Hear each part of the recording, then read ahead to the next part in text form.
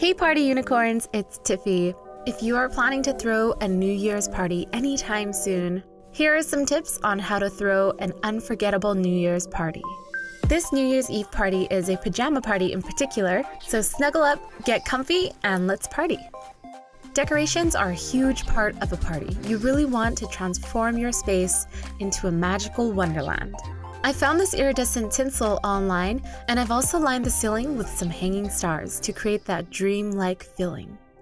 Place these decorations all around the house, on doorways, or even against a wall to create an amazing photo op.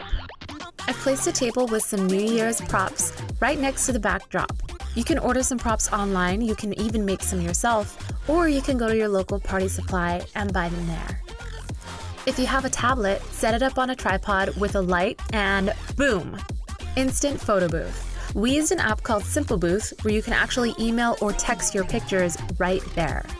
So now that your guests have some amazing pictures to remember the night, let's add some interactive decorations to the party. Step up your drink game with these super cute disco ball cups. The best thing about these is that they're plastic, so there's no glass at the party. Set out some noisemakers on the table so people can grab throughout the night and really boost the vibe of your party. I found these really inexpensive light rings and placed them in a disco bowl that I had. They fit perfectly.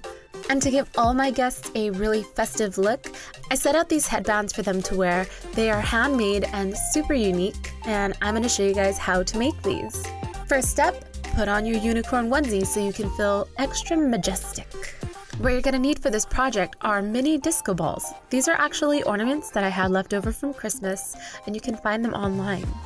You're also going to need some headbands. I also found these online. I would suggest grabbing the metal ones, and the thicker the band, the better. So grab your hot glue gun and plug it in so it can heat up. Next, take off the top portion of the ornament so you have exposed the foam underneath. Now you have two beautiful disco balls that are ready to become a headband. Place some hot glue on top of the foam and carefully place the disco ball on one half of the headband.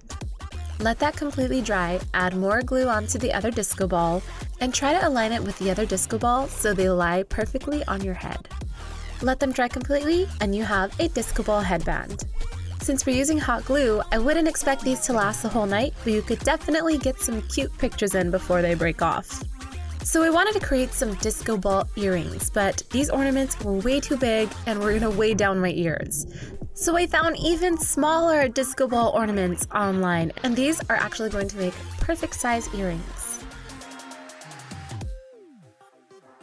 So you're also going to need some earring backs along with some round flat earrings. Choose a crystal or charm that will cover the flat back earring. I'm using a glass shard from the larger disco balls.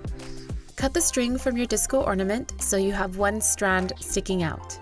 Now grab some glue, I'm using E6000, and place the dollop right on top of the flat back earring. Grab your string that's connected to your disco ball and place it on top of the glue. Then grab your charm and you're going to sandwich the string in between the glue.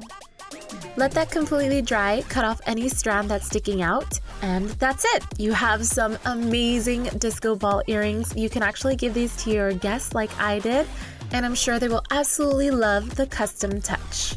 Leave those on the table where your guests can easily find them, and be sure to place some more easily accessible accessories for people to wear.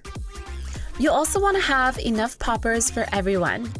Not only for the countdown, but you can put a fun twist by counting down the hours to 30 minutes to 10 minutes. I would suggest capturing some slow-mo confetti popping in front of the photo booth backdrop. You definitely want to have enough space for dancing, but since this is a pajama party, you need a comfy spot to chill. I bought some oversized stuffed animals to really give a chill, comfy vibe and make it feel like it's an adult sleepover. I bought these at Toys R Us and they are pretty inexpensive. Your stuffed animals will have a blast at the party. Not to mention, they make super comfy pillows, especially when there's not enough seating around. To top it all off, I would recommend having an easy game set up in the center of the cuddle puddle. If you really want to set the party ambiance, you can rent some lights or buy them and even put up a disco ball. I know you have to wait another year to have a pajama New Year's party, but I would love to see your pictures if you really decide to throw a pajama party inspired by this one. I hope you guys enjoyed this video and found it inspirational. This party was seriously my favorite party ever, and I'm so excited I get to share it with you guys. So happy New Year, stay safe, and happy partying!